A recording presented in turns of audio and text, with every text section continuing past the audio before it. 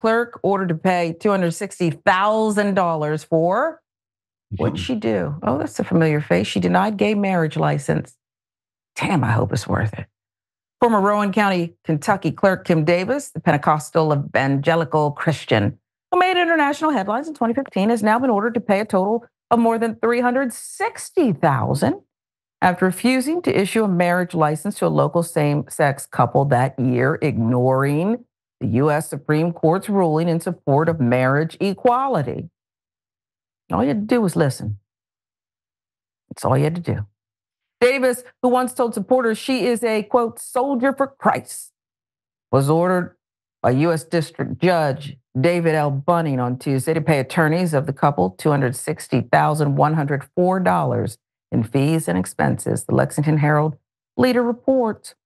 Previously was ordered by a jury to pay the couple, David Ermold, David Moore, a total of $100,000 in damages. In March of 2022, a federal judge found Davis had violated the couple's constitutional rights, reporting from the new civil rights movement. While the elected county clerk, Davis was jailed for several days after defying a court order to issue marriage licenses to same-sex couples.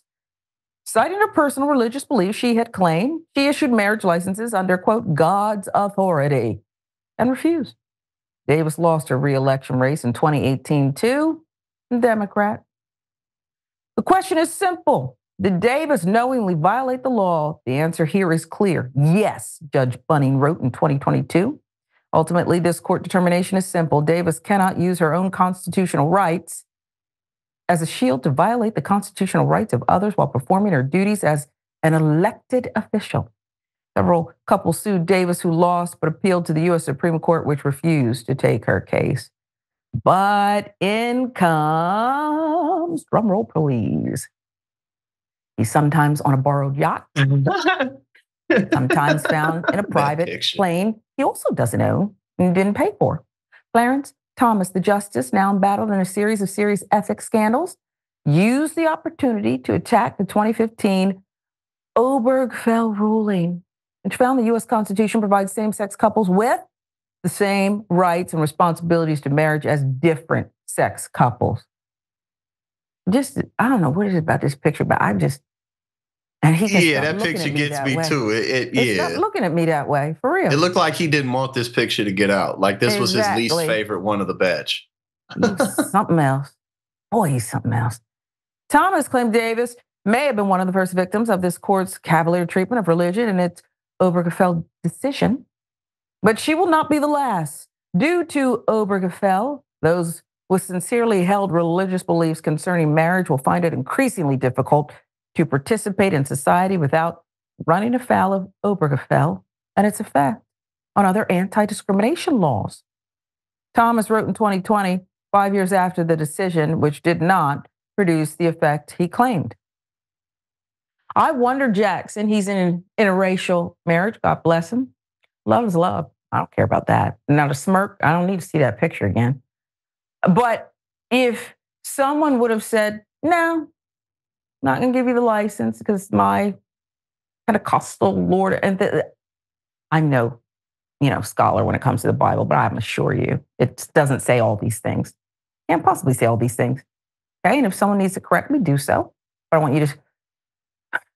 Well, I was about to say, unlike Claudine Gay, I want you to give me the actual cite the note. Okay, I want to know exactly where you found it that says, no, can't do that. My beliefs, the Bible.